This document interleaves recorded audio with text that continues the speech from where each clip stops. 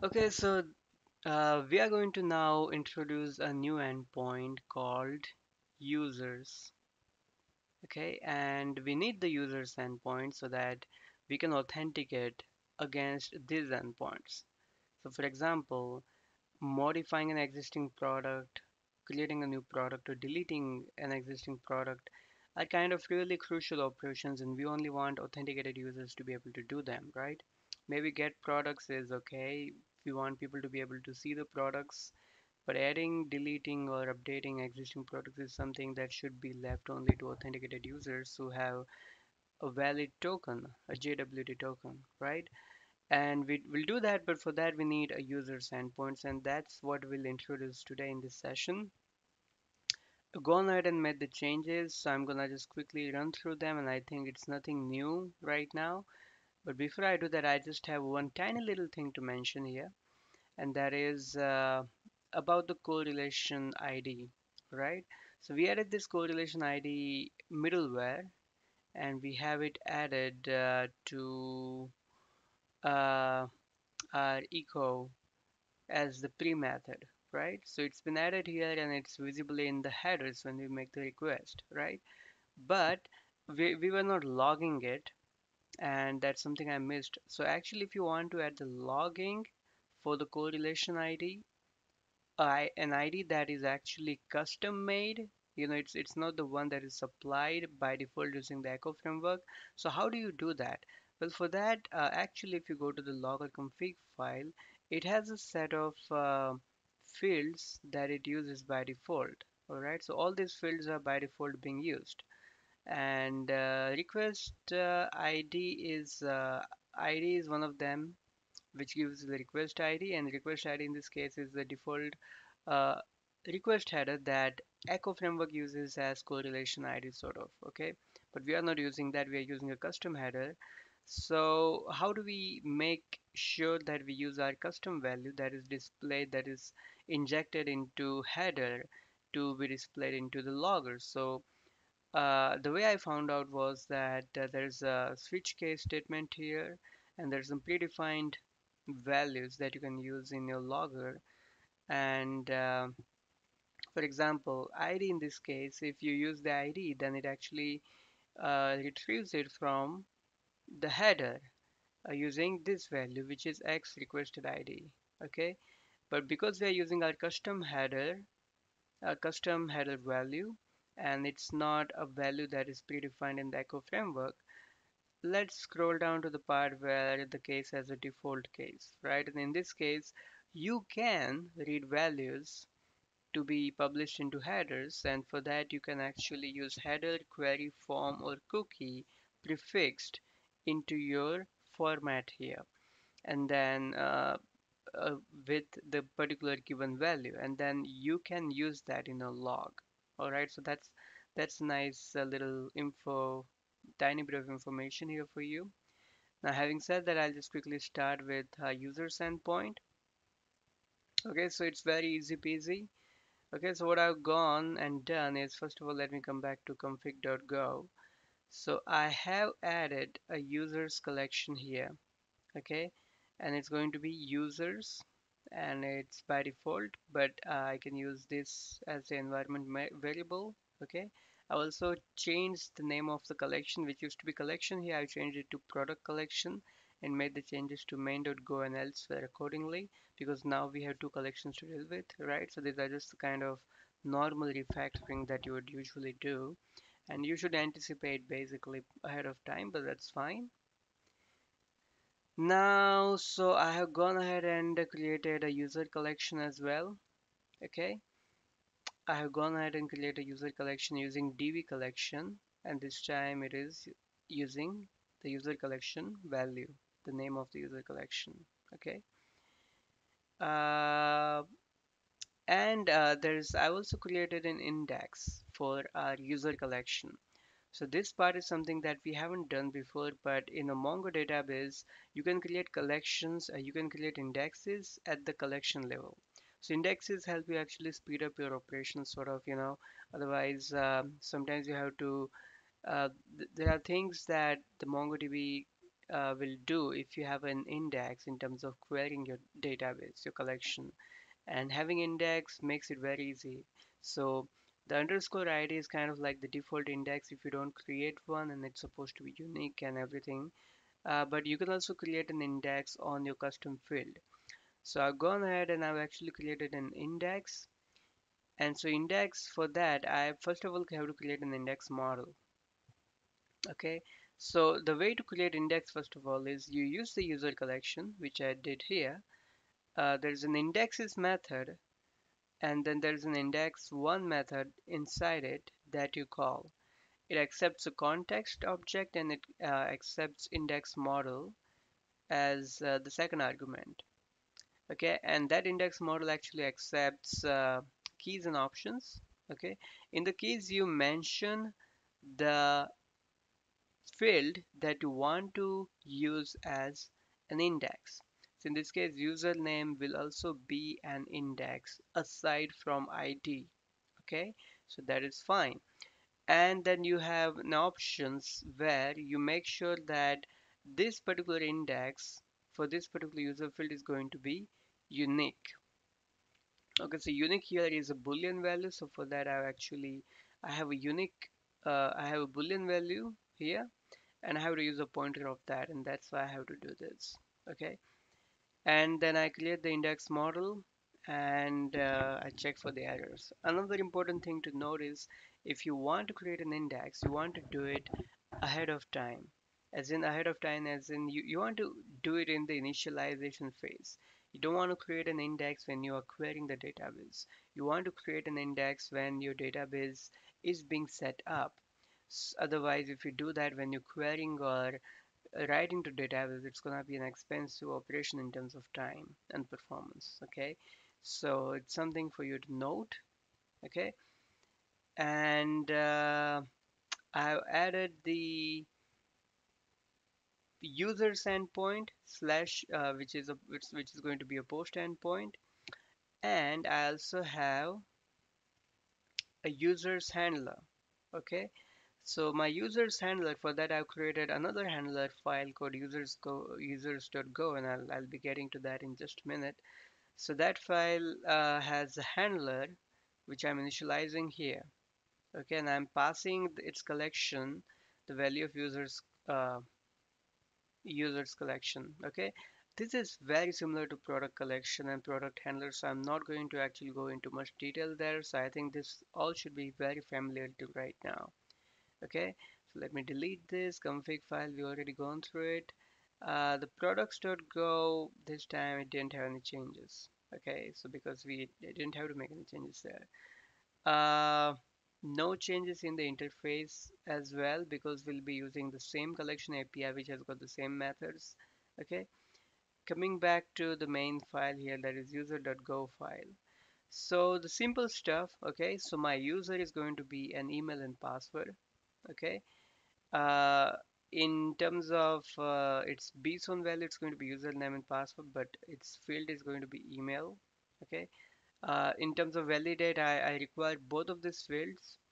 I require the email to be of type email, so it's going to check for that at the rate something.com. All right, so it's going to throw an error if it's not present there. Okay, so the password is going to be the minimum 8 characters, maximum 300. Why 300 is because we will be actually getting the password from the user and we'll be converting into hash. Okay, and that hash could be of some finite length, but usually it's big in size. Okay, not too big, but somewhere around, it could be easily 60, 80 characters, right? So just to be safe, I have it as 300 characters. Users handler is a struct, okay, that we were using in our main.go, and it has dbifs collection API as a field. Okay, we only have one handler here, that is create user. It's a route handler, so context is the argument, error is the response. Okay, just the usual stuff. So I have got a validator here as well for user validator. So user validator that accepts that has validator as the field, and it also has implements this validate method, which is the same signature as the one in echo. All right, and it returns the validation result using this struct method against the interface, against the argument that is supplied here. Okay, usual stuff. So I declare a user variable. I initialize a validator for the context echo to user validator here, and the validator is going to be v. This v is actually in the products.go file here. Okay. As a matter of fact, I think I should put it outside in a different file, but for now, because it's the same package, okay, I can use it here. All right. So that is why this is already initialized in products.go. I'm binding the users I'm requesting. I'm reading the request body and making sure that it is parsable. Okay. And then I'm validating the user. So it's going to validate against all these validate conditions. And then at this point, I actually invoke insert user method, which is our private method. And it is here. Insert user method actually returns an empty interface, which is going to be the ID of the user that got created, and then the HTTP error. So first of all, I want to find if the user exists or not.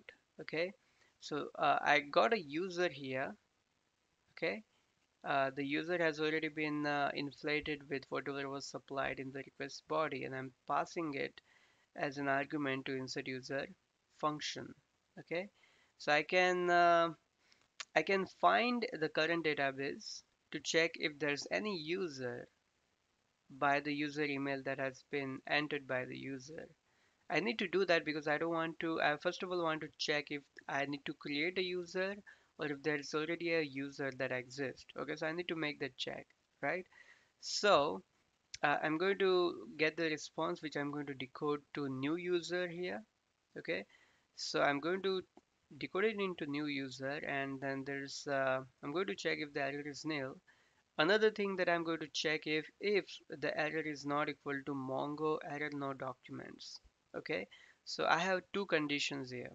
So basically, if the user doesn't exist by that email ID in the collection, this particular operation will actually return you an error, and that error is going to be of a particular value, that is error no documents.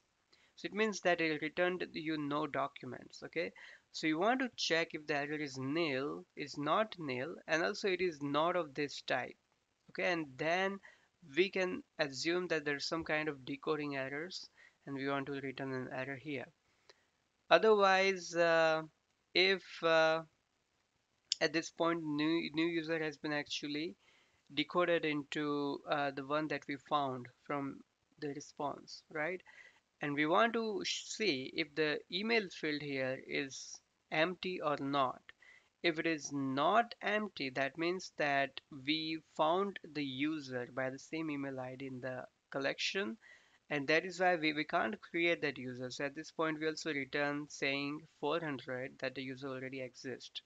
Okay, so it was a bad request to create the user. Okay, uh, and then we actually insert the user at this point. We know that the user does not exist, so we insert the user, we get the inserted ID, and we return it back. Okay, we check for errors in between. Okay, so that is the use case right now.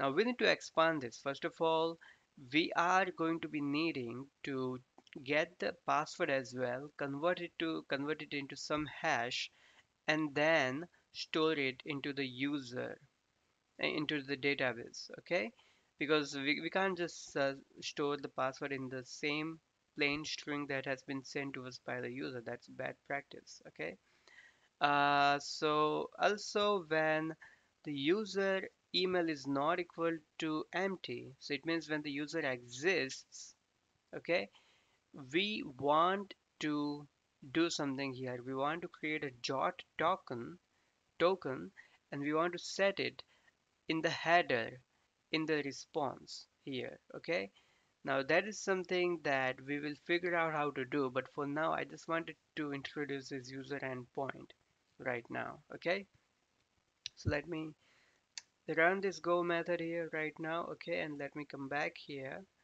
to insomnia.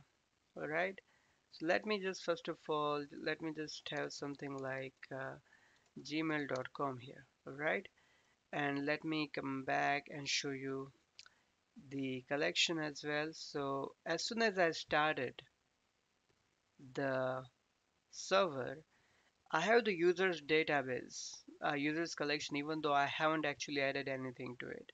I don't have products database. Well, that is because in my main.go file, I am creating an index, right? And creating an index at this point is being done as part of this initialization process. And that's why in doing so, it created the collection, although it doesn't have any documents right now. Okay, so let me do some checks here. So I send a bad JSON. It complains that it can't parse the request payload. I send the JSON that is valid but with an invalid data. So it's gonna complain that it can't parse the request payload, it cannot validate it. And let me this time say send the correct data. Okay, so I send it and it creates a user back in the database, creates a user with the same password. We need to hash it, we'll do it later. Okay, if I send the same request back, I get user already exist, and that's what I expect, right? The headers are the response headers have the X correlation ID, which is fine. Okay, but we also need to set it to we also need to set the jot token, and we need to send it as the header. Okay, to the user, so user can then use that token to make the request to products endpoint. Okay, so we are going to see that in the next session. So for now, my intention was to show you, so this is how it is. Back to VS Code, I also wanted to show you the HTTP request code example here. So this is the example, right?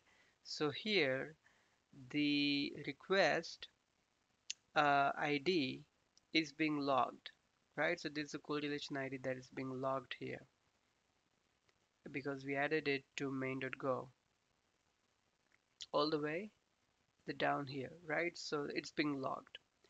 Alright, so that was it, and I'll see you in the next session. Bye.